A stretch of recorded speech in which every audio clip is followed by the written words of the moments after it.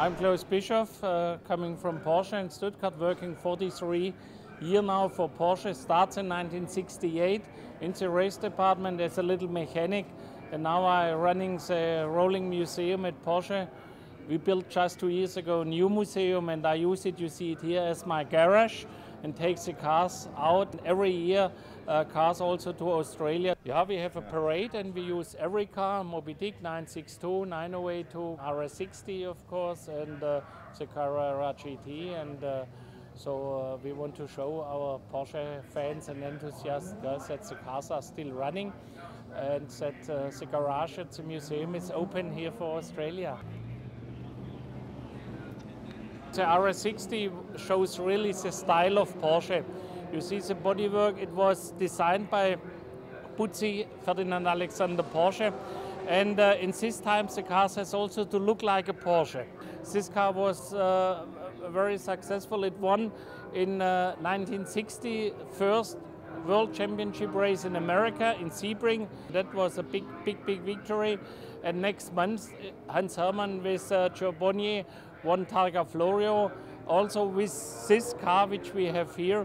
And every important race driver in this time are driving this car. It was Sterling Moss, it was Phil Hill, it was Graham Hill, it was Bonnier, it was Hermann, and all those heroes driving this car at Nürburgring and Targa Florio, and made this car also special. It's especially, you know, that the race car can also looking nice, and this one is really nice. It shows exactly the Porsche curve, what we call it, and if we put it together with all the Porsches until to the Panamera, that every child see, okay, that's a Porsche on the line, and you can see it from the very first Porsche from 48, from the 356 Roadster until now. That Porsche line is really a special thing. No other company do it like this. This was the beginning of an era of mid-engine cars again after the RS60s. 0.2 is the second version. We won every race against the Ferraris and the Ford GT40s and the Lola T70s. And so Porsche was first time in '69 world champion of the makes. And this car especially is a real winning car of Targa Florio in '69 with Gerhard Mitter and Udo Schütz.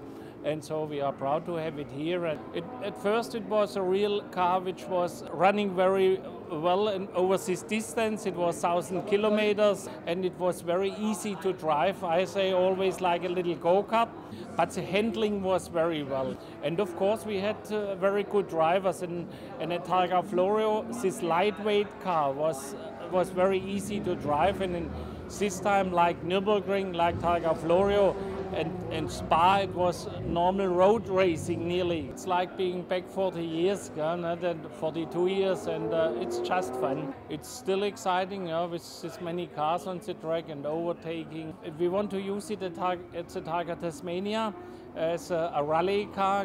Just want to see this car running in Tassie.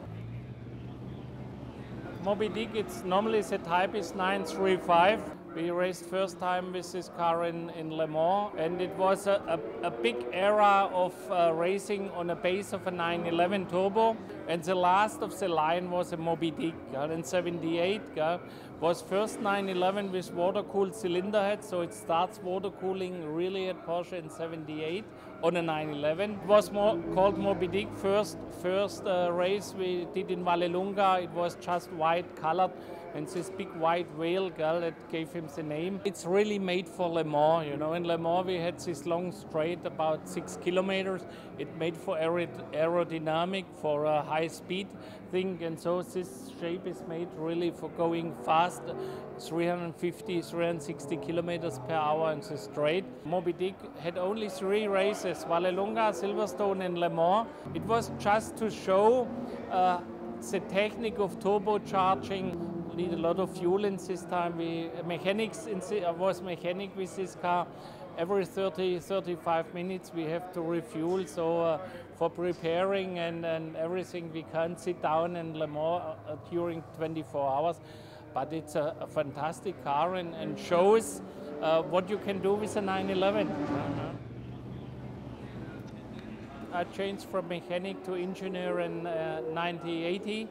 and we start to develop this car in '81, and maybe it's most winning and important car in Porsche history after the 917. This type won 7 times Le Mans, and this one is the '87 Le Mans winner. First was '82, and it dominating all the races, racetracks around the world. And this car is a real special one, and I was an engineer and had the best time in '83, '84 with Stefan Bellof and Derek Bell, and we won the World Championship last race '84 in Sandown in Melbourne, and that was one of my best day in my life when we won in '84 in Sandown, Australia. And if you ask any race driver who did it in this time, and maybe the most did it, they say my favorite car is still the 962.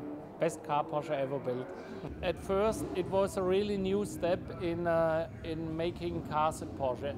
With this special aerodynamic, with this ground effect, which means underneath there are channels and a special technique, and also on top of the car.